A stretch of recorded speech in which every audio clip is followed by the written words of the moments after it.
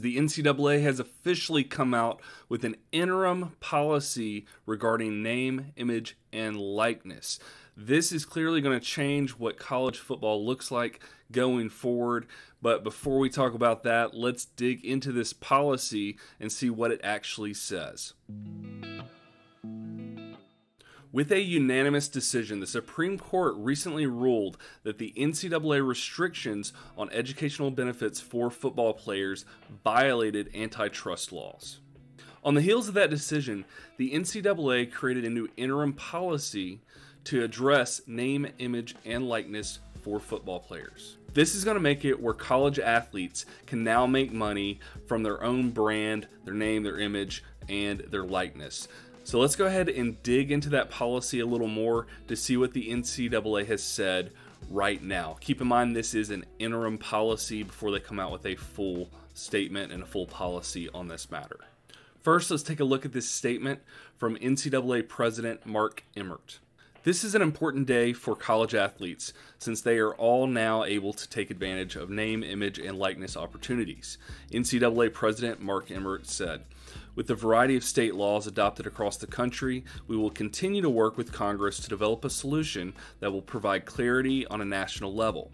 The current environment, both legal and legislative, prevents us from providing a more permanent solution and the level of detail student athletes deserve." It's about time that the NCAA actually does something about this, even though the Supreme Court had to basically drag them kicking and screaming to make this decision. Ultimately, I'm happy for players that this happened because this is going to benefit them in the very near future, and that near future is July 1st, 2021. Hey, before we keep going, if you can do me a favor and hit the like button because the YouTube algorithm likes that and it will recommend my video to more people. Let's keep going. That's what the NCAA president said, so now let's actually dig into the policy to see what this means for players. One of the first things that the NCAA made very clear is that this is not a pay-for-play kind of thing. That means that players could not be paid, let's say like $50,000 if they were to come to a certain school. That's not okay. You also cannot pay players for winning games, scoring touchdowns, catching passes, anything like that. Pay for play is still not okay. So while the NCAA has been specific about some things they are not going to allow, like some incentives with recruiting or the pay for play that I just mentioned, they've honestly been very vague and kind of left things open regarding things that are allowed.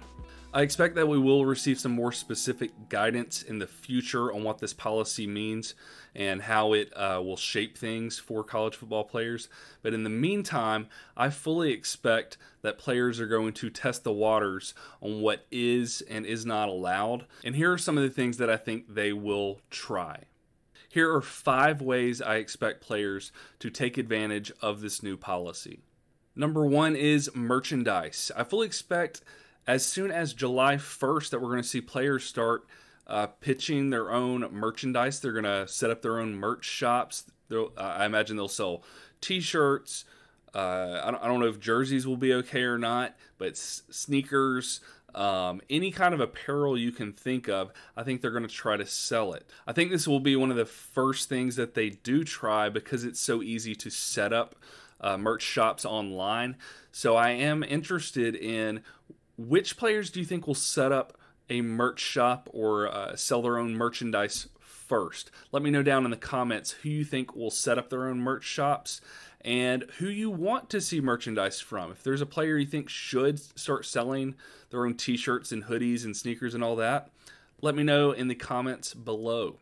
Number 2, branding. This kind of goes along with the first one I mentioned, merchandise, but I fully expect players to start their own brands, logos, and other trademarks. And actually, we've already seen this happen. Look at what we're seeing from Wisconsin quarterback Graham Mertz. Mertz appears to be the first player to take advantage of this new ruling, and that was evident when he released a video on Twitter on June 28th, releasing his new logo. So this is his personal logo. Take a look at this video. This video that he released on June 28th revealed his new trademark logo, and I expect to see a lot more of these in the very near future. Same thing here. If you see other players creating their own brands or logos, please let me know about it in the comments below. Number 3 is autographs and appearances. I expect that they will be invited places. They'll be sponsored by stores or something like that, or sponsored by events.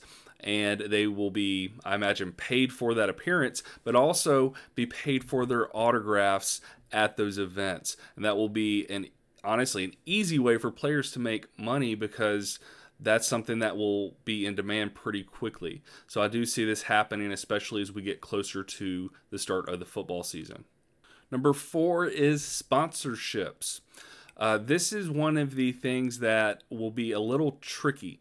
And the reason this is going to be tricky is that, from what I've heard, players will have to be careful about sponsorships they take. All of this stuff has to be funneled through the university, but one thing they're going to be looking for, they will be looking to see if the brands that players are working with are in conflict with brands that the university is already dealing with. For example, Auburn players could not have a deal with, let's say, Adidas or something like that, because Auburn is working with Under Armour. So they could not have a deal with a conflicting brand. A player couldn't go and get sponsored by Nike because of the deal with Under Armour. So that's something the university is going to have to figure out, and Auburn actually already has a program in place to deal with that, and I'll show you that in just a minute. But let's go ahead and look at number 5. Number 5 is monetizing social media and YouTube channels.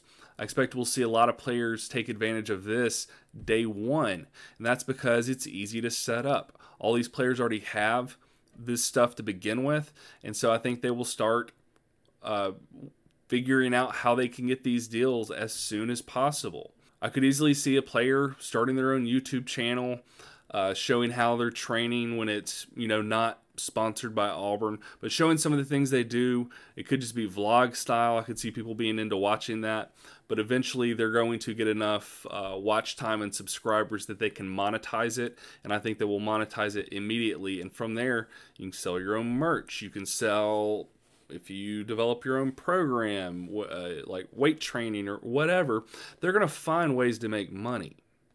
And that YouTube channel or social media just makes it where they can advertise it themselves to people who already like them and follow them.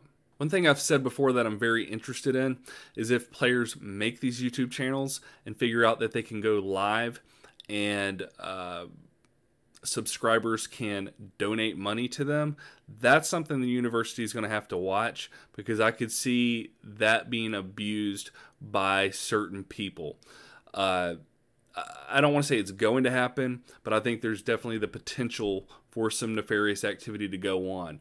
If these players start getting super chats and that kind of thing, where they're making that YouTube money directly from people, I think that could be problematic. So they are going to have to watch that and come up with a policy for how to handle that.